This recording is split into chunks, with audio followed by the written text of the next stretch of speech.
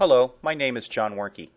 Thank you for joining me today for the screencast of how to install Silverline on a Windows PC. I want to give you some background as to what I'm actually installing on. I'm using my laptop, which is running Windows Vista Home Premium Service Pack 2, and my laptop is an HP Pavilion. It's a 64-bit system.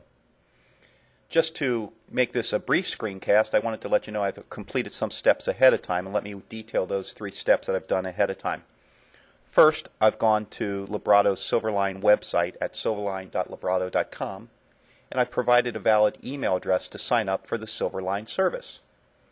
Once that's done, I got a confirming email back that I needed to click on to complete the installation process. Now, if you don't receive this email, you may want to check your different mail folders to see where that email could possibly have gone.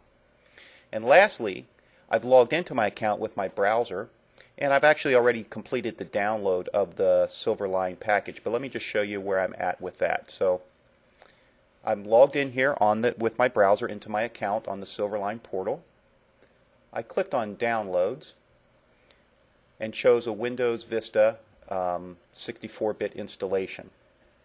The next step after you would have done the download is to follow along, as it says here, to log in with your account.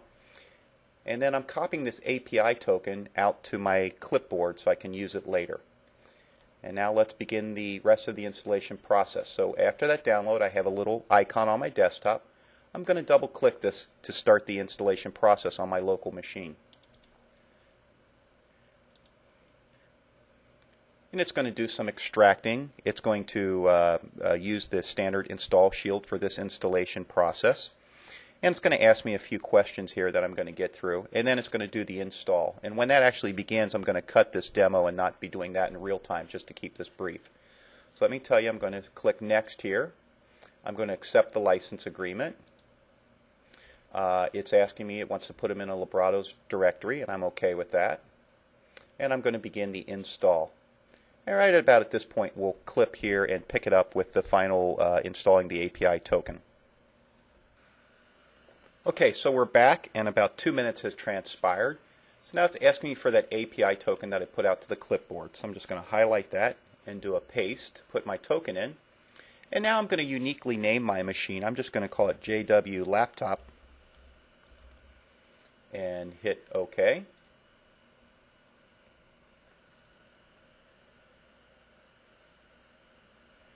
And now I'm going to click on Finish. So they finished the installation on my local machine.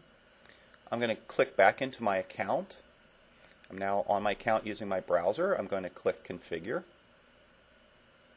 And we see here that for Windows there's no other step but to proceed to the Verify function. So I'm going to go ahead and click Verify.